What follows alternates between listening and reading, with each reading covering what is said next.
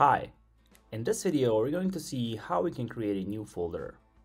We do that by right-clicking on the desktop and choosing the first option, New Folder. To get started, we'll go to the Shared UI module and import the Context Menu module from PrimeNg.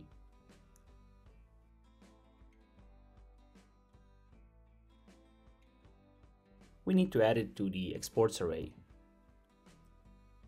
We hit save and then we will use the Angular file extension to generate a new component. We're going to name this component Context Menu, and then we will delete this file that ends with .spec. We are going to move on to the Context Menu component, and first we want to set the change detection strategy to onPush. Then we get rid of this ng-oninit method and the oninit lifecycle, as we are not going to need them. We will define a field called target and it will be of type any. And then we will have the items array of the type menu items that comes from the PrimeNg API. And in here we will have an object with a field label, and I'm going to just type new folder here, and it also has a command field. From here we basically want to send some information to the store, but we first need to import it, and so I will inject it into the constructor and we will call add new folder on store. This method doesn't exist yet, so we have to click on the declare method, and then I'm just going to move it down to where other methods are located. So here I want to first get the milliseconds from the current date time, and that's what I'm going to use as an ID, like a unique identifier for the folders, because every folder needs to have it. So then I'm going to create a new folder, and the ID will be just this milliseconds variable that we just created, and the title will be the random string.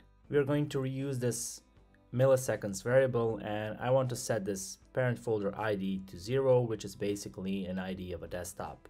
And then just like before, we call the set state, and we want to set the folders here. So we first spread the existing folders and pass this new folder into it. Then we hit save, and in the desktop component we want to use the app context menu component, but it's not showing up, and the reason is that we haven't exported it and declared it in the shared module.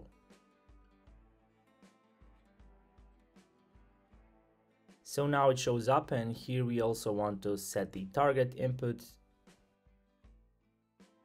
to the desktop, and the desktop will be just the reference variable.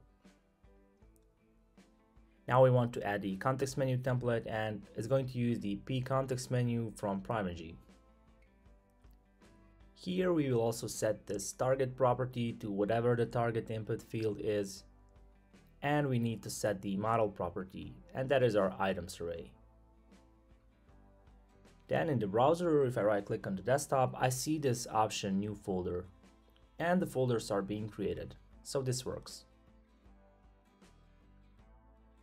Now I'll just add a couple of more commands like get info, change desktop background, use text, and show view options. These commands won't do anything if you click on them, but it just looks nicer. Now I want to add the style class to the Context Menu so we can override the styles for this component. So we're going to go to the PrimeNg override CSS, and here we will just set the font size and font weight properties. So here is our context menu component. Hit the like button if you enjoyed this video, and make sure to subscribe not to miss the next one, where we will be building a Finder component. Thank you for watching.